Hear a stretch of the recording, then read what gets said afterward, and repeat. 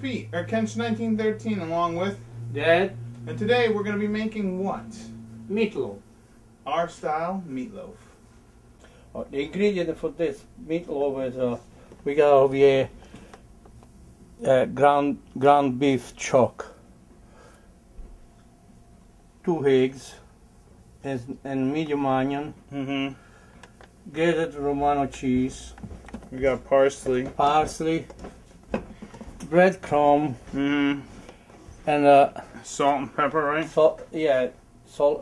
Just ground. Pepper. We're gonna have a pepper. We don't use too much salt over here. Yeah, because there is salt in the cheese. So let's start. All right. So we got how much ground beef is this? That's about around 2.5 pounds. Now you could use a. You could use different things. A lot of people they make them with 3 kind of meat. Yeah, they mix beef, pork, and veal. Yeah, it's called the Meatloaf pack, I believe it's called, and it's like they put the 3 of them together. A lot of people they put different ingredients in it. Yeah. Like some they put even green pepper. Yeah, I've seen people very small. Yeah, I've seen people put salsa and stuff in meatloaf. Really, meatloaf. This is our version of it. You can kind of do it any which way you want. You know, meatloaf was kind of invented back in the Great Depression when they were trying to make you know, meat last longer, so they would make a loaf out of it. So yeah. So what's next? Well, we're gonna put the eggs in it. Yeah. So we got the meat. You want to break it up, and yeah. Break the eggs. You want at least depending on how much. Depending on how much. Probably for this one, the eggs they're not big. They're not big. Probably gonna use another one. We're gonna use 3 eggs. Yeah, because our eggs are gonna be our binder, and this is what's gonna bind the meat together as we put everything in order. You know, we're gonna have cheese. It's kind of like almost sort of like a meatball, but we don't use garlic. That's instead than the garlic, we use the onion. Yeah, and one thing you want to make sure to do is preheat your oven to 350 degrees. So now you got the eggs. We gotta season it.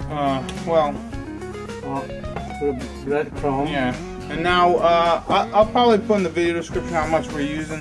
My dad's doing it by half cup maybe. Cup and a half maybe.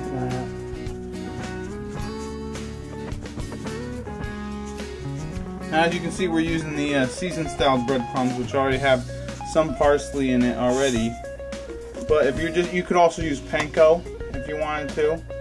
You could use like any other kind. Like sometimes they have spicy breadcrumbs. Now we want to use Romano cheese, Pecorino Romano. And don't worry if it's clumpy, because you're gonna, when you mix it up all together, it's gonna. Try to. There is a less clump there.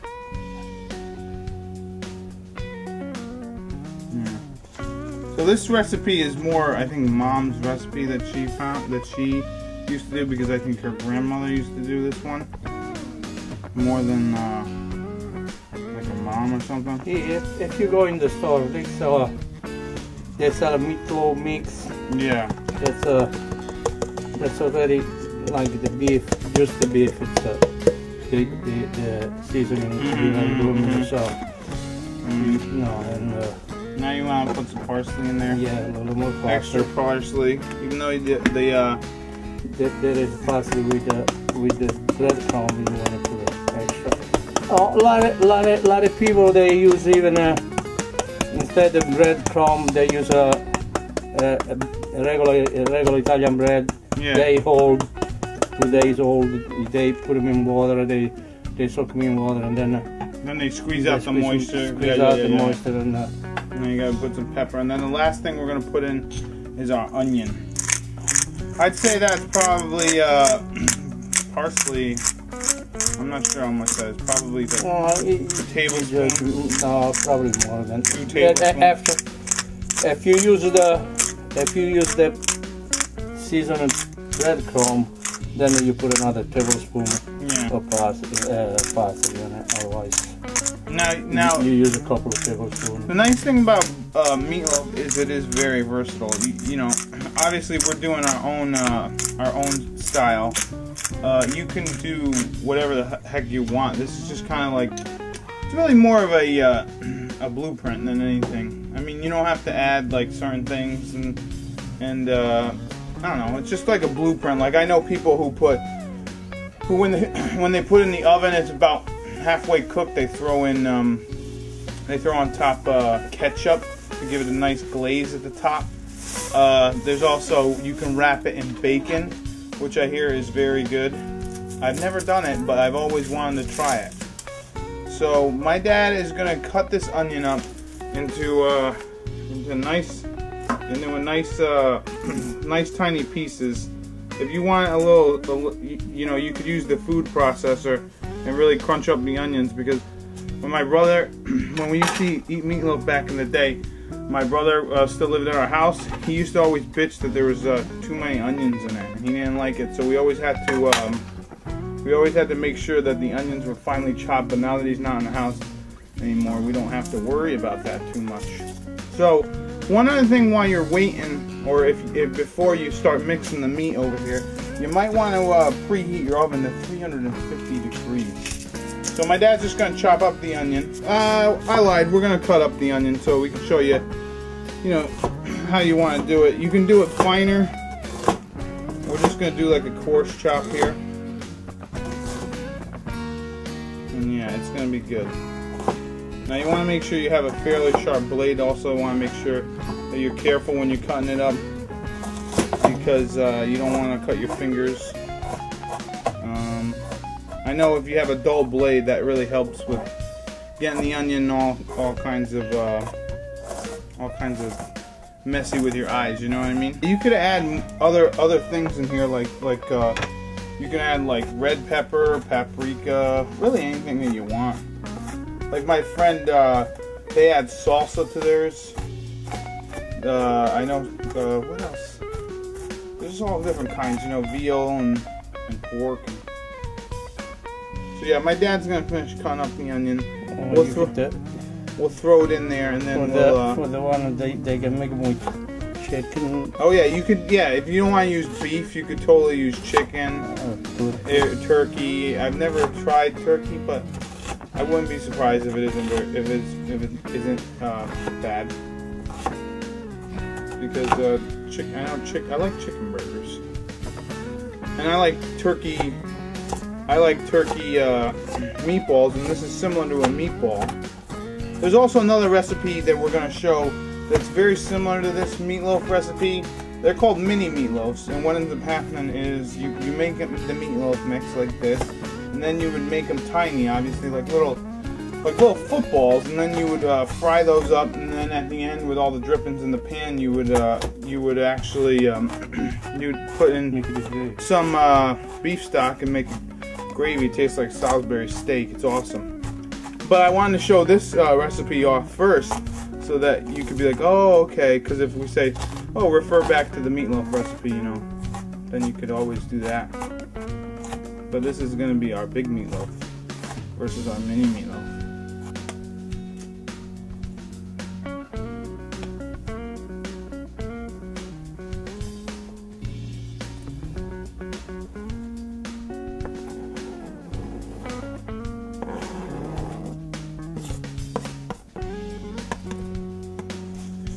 Alright, so what we're doing here is we're going to put some breadcrumbs in I believe a 13 by 9 pan. Because we preheated our oven to 350 degrees.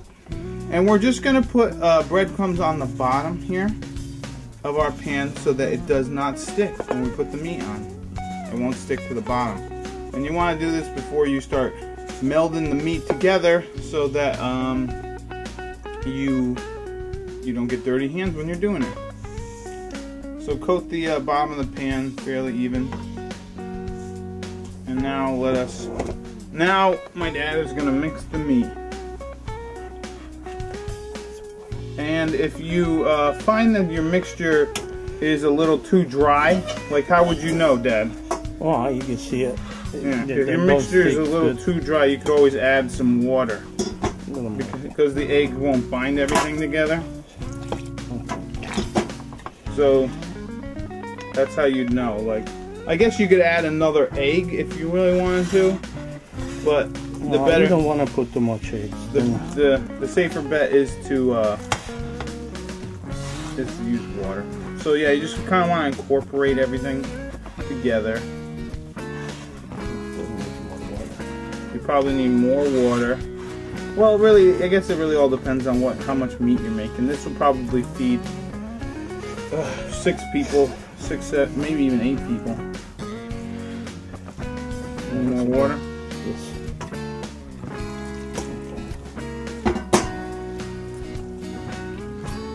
You just want to mix until everything gets incorporated. What kind of feeling should you have here with the fingers? That's like when you making a meatballs. That's nice and soft. That's not too dry.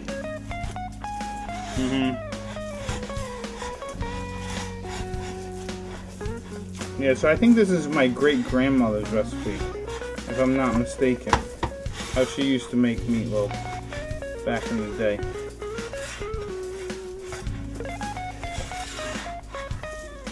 So yeah, after mixing it together, this is probably the part, obviously, where you're going to get your hands dirty, unless you use gloves. That's not good, it's good. Or whatever. So what we're going to do is put this... If you're making a very big meatloaf, you can make them in the mixer. Yeah. You know, a big mixer. Like at the KitchenAid. Yeah, and if you feel like you don't think your meatloaf will fit in a pan like this, you could always make 2 smaller ones. Yeah, 2 smaller ones. Yeah. If you got a bigger. So now, how long do you think this is gonna have to cook for? You got 2. You gotta figure 20-25 minutes a pound. Yeah. You got 2.5 pounds, about an hour and a half. Yeah. Maybe an hour and a half. So now you just gotta kind of make it into a loaf here, into like a football, and yeah. You just gotta kind of, because what's gonna end up happening is the outside is gonna get nice and crunchy, while the inside is gonna stay nice and moist. And usually we do eat this with ketchup, I won't lie, because it's delicious with ketchup. So now, what do? We usually put a little bit of water. Yeah, this way it don't dry out.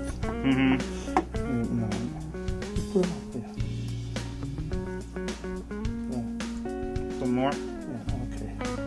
So yeah, we do that so that it don't dry out. And now the oven's already preheated at 350 degrees. So we'll just throw it in there, cook it for about an hour and a half, and then we'll come back and we'll show you the finished product. All right, we got our meatloaf here. It's been cooking for about 2 hours. And yeah. Now what you want to do is let the meatloaf rest. That's what you want to do. And what we'll do is we'll plate it up, we'll cut ourselves a piece, and then we'll try it. Alright, so look at our meatloaf here. Doesn't it look yum? We took it out of the oven, we let it sit for a few minutes, and yeah, we're ready to roll. Sometimes I like to use ketchup with this. I got a couple of corrections I want to make. One, the pan is 11 by 7, not 13 by 9. And 2, I found out it's my grandmother who loved meatloaf, not my great-grandmother. Alright, she came up with this recipe. Alright, so let's dig in. As you can see, it's nice and soft, or nice and moist.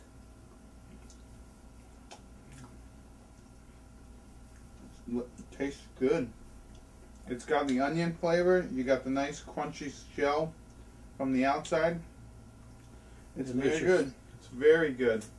So this has been another Cooking with Kenshin1913. And if you want to own your own Cooking with Kenshin1913 apron, go to sd.com/Kenshin1913. I'll have the link in the video description below. So this has been Pete, or Kenshin1913, along with that. And this has been another Cooking with Kenshin1913. Buon appetito.